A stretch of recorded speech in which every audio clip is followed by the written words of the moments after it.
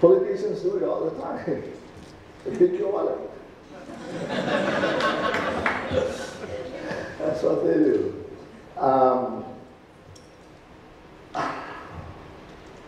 It's a real honor to be here. Thank you for inviting me.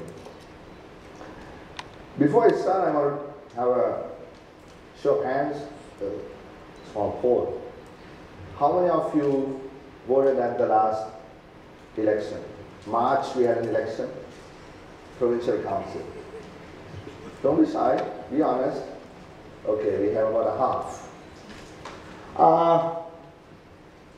Generally, okay. Let me tell you a story. Last Saturday, I had a tough day. I was asked to go down to Gaul to attend some work for the party. Came back, had 4 functions back to back, broke a promise to my daughter, told that I was going to buy her a book, but couldn't. Evening, my wife and I accidentally bumped into a well-dressed professional woman. She introduced herself to me. She said her name was G, from a company called M. I promised I wouldn't divulge her name nor the place she worked. Realizing that she emphasized where she worked, I said, my name is Harsha De Silva, MP. So she said, okay, and we had a conversation. She talked about a $30 billion enterprise and how well the company was doing, both in Sri Lanka and the region.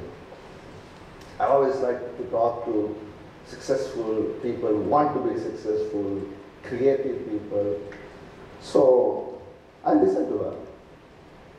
Then after she finished her little story, she asked me, so how is your jam and cordial business? I said, what?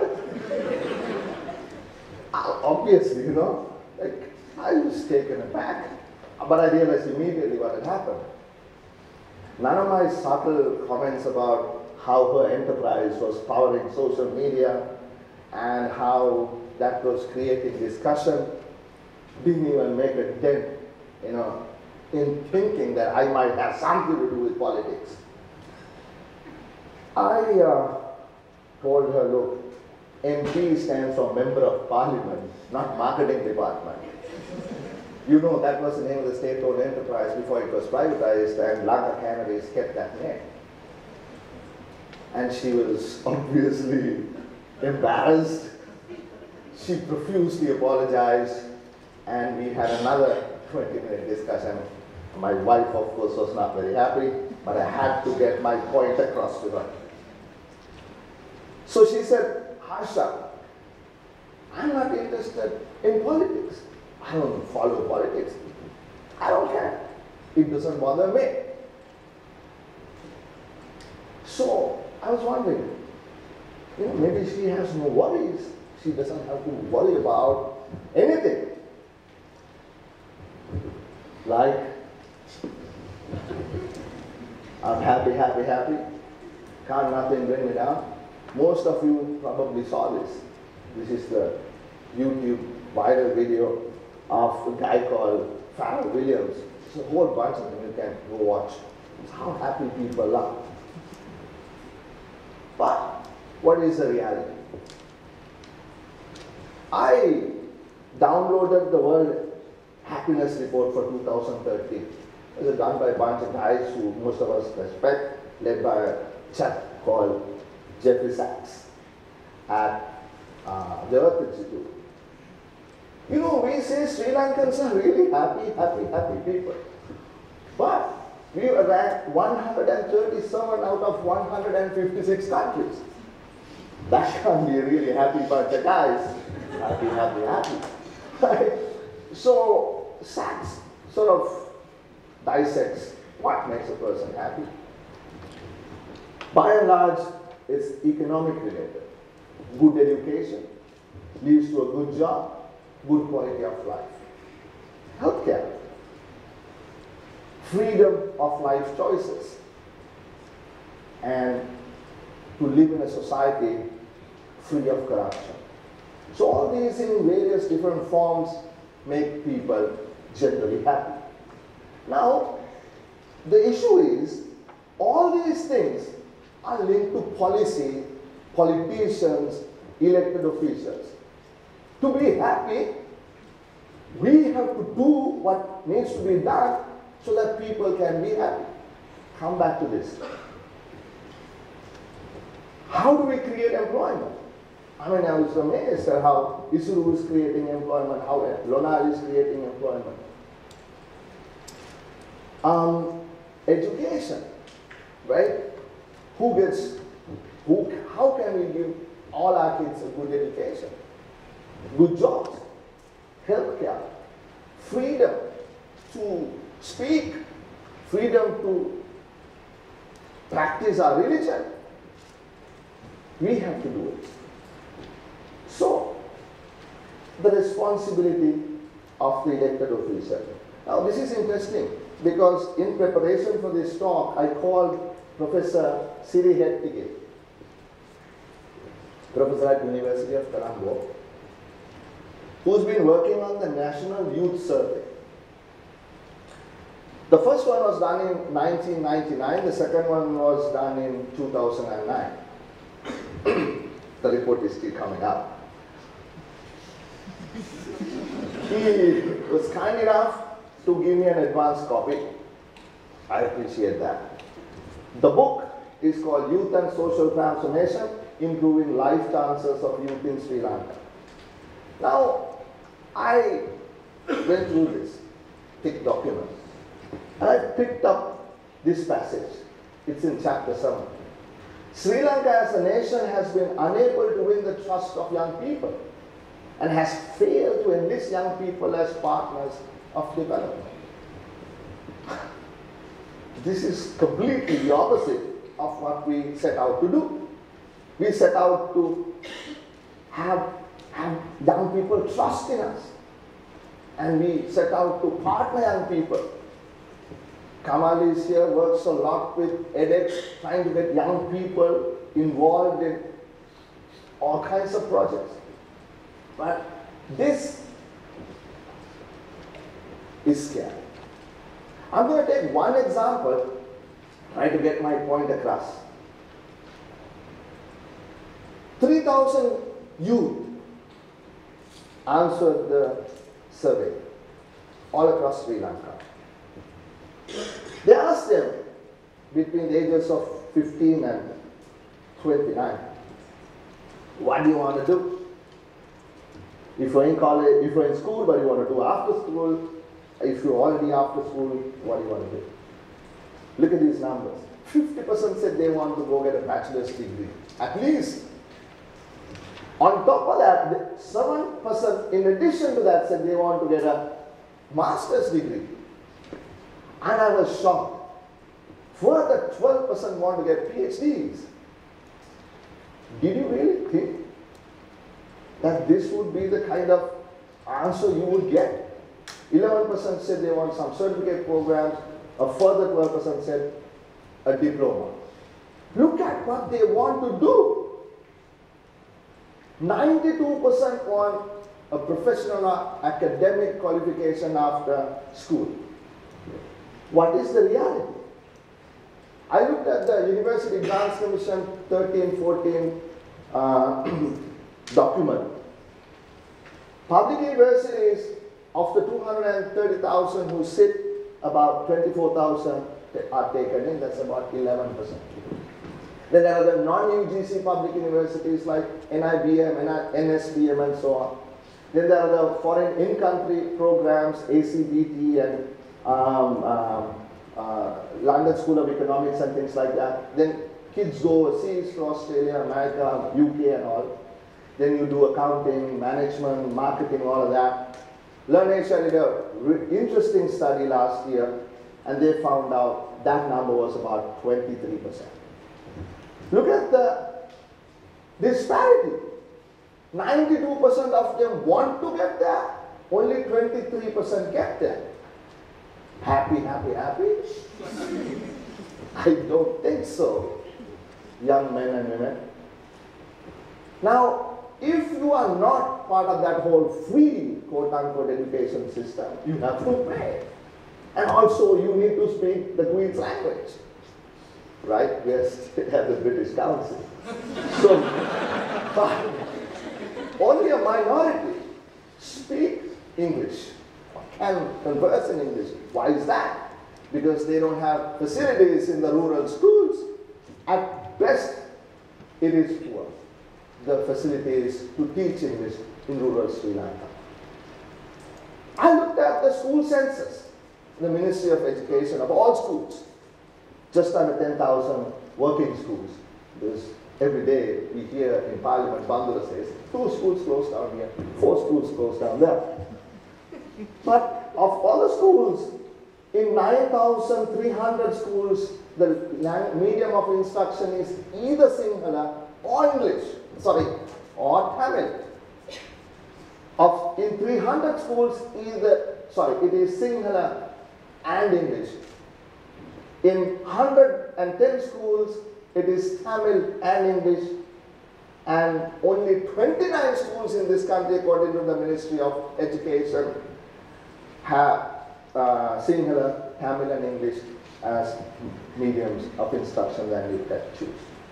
So this is 3%, this is 1%, this is 0.3%, that is 4.3%. Happy, happy, happy. So, what do you do? What do people do? I don't care about politics. I don't follow you people. Who are you? Don't bother me. I saw a Facebook post yesterday. Politicians and their hangers-on, do not enter this house.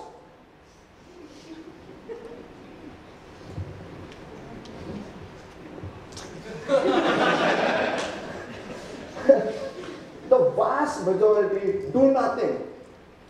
They complain, do jack. They are frustrated, so they do nothing. Complain. A small majority fight. This kid came to see me in my office and complained about his 3-year allied health science degree. He told me, help me, sir, talk about this in Parliament. We want to study for 4 years. About a week later, somebody called and told me, sir, that kid who came to see you? I said, yeah. He got beaten up. I said, really? Where is he? He's in hospital. So I will see the kid in hospital. This is a big chain. He's chained to his bed and he's beaten up. Because he didn't shut up. He said, I want my 4 years. And as always, you do that, you get beat up and thrown behind. Another one that all of us remember is a 6% story. Remember that one? For 99 days, university professors went on strike. A lot of civil society groups, the opposition got together and they asked for 6% for education. I looked at the numbers for 2013. It fell from 1.8 to 1.7. Happy? 92% want to get there, 23% actually get there. So, what are the alternatives for the youth? Now this gets really interesting now. I come back to the same quote. Sri Lanka as a nation has been unable to win the trust of young people and has failed to enlist young people as partners of development. So, we believe that this is what we need to do for young people. I sit in Parliament, I believe I have to vote for a particular amendment because I believe that's good. The young people believe that they want something else. What I believe, what they believe, are not overlapping. There are shared beliefs. But how the hell do I know what their beliefs are if they don't engage? If they tell me, I don't care about what you do, I don't care about who you are, I don't care about policy, politics, and just your existence. Because you, after all, are trying to pick my pocket. The survey is very revealing. Only 6 people out of 100 youth said they have a lot of trust in politicians, elected officials. Only 6 out of 100. 94 didn't say that. Actually, 41% said, get out of here. You know, we have absolutely no trust in those jokers who come to our houses in their national suit and do the eyeball number on a daily basis. So that, now I said, you know, I'm a new grassroots politician. The electorate I got just 2 years ago. So I haven't really been engaged that much. But I work with data. I got my office to look at every person who voted at the election this time. I said, look at the age. Look at how many people actually went to the polling booth in the age group of 18 to 25. And my office looked at the numbers and they said, sir, 41% of the people went to vote of that age group. You know how much they fought to get universal franchise?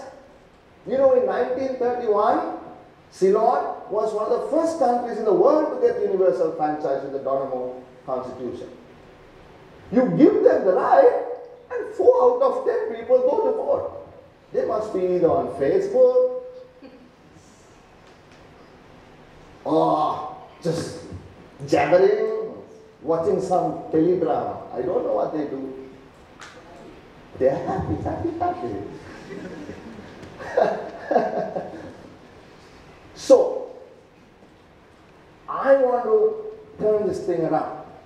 I want to say, young people don't care is not true. I say, young people do care. Young people care. It's their life. They have to care. But they're disengaged because they can't have a meaningful engagement with your politician.